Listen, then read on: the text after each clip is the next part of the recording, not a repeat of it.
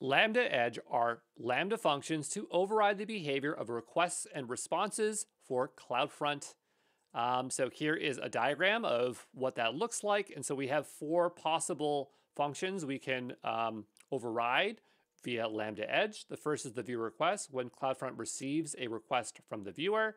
Origin request, before CloudFront forwards a request to the origin. Origin response, when CloudFront receives a response from the origin.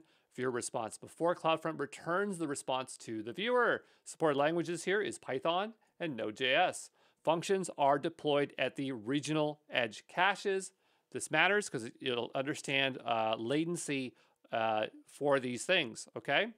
Let's look at some use cases. So for viewer requests, we could redirect HTTP to HTTPS, inspect cookies for user authentication, modify headers for A/B testing. For viewer response use cases, we can add security headers, set cookies for client-side tracking, customize error messages. For origin request use cases, we rewrite URLs for SEO or routing, inject headers for origin authentication, selective content serving based on user agent. For origin response use cases, we modify headers to control caching, update URLs and HTML versioning, customize error responses for origin. Some of these things don't make sense. Like, I don't know if you need to redirect HTTP to HTTPS because CloudFront can do that, but you can still use these functions to do that.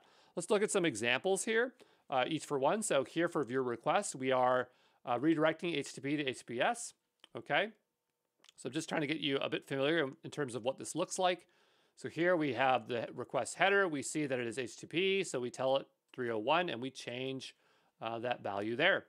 Now we have adding security headers, and I actually omitted one because there's just too many headers in here, but the idea is that we are adding specific headers here, okay, and then returning the response.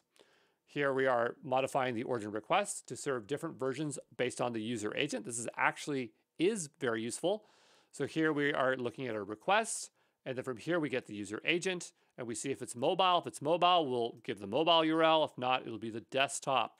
And then we have the origin response. So here we're changing a 404 to a 200, which is useful. But again, this is functionality that CloudFront can automatically do for you.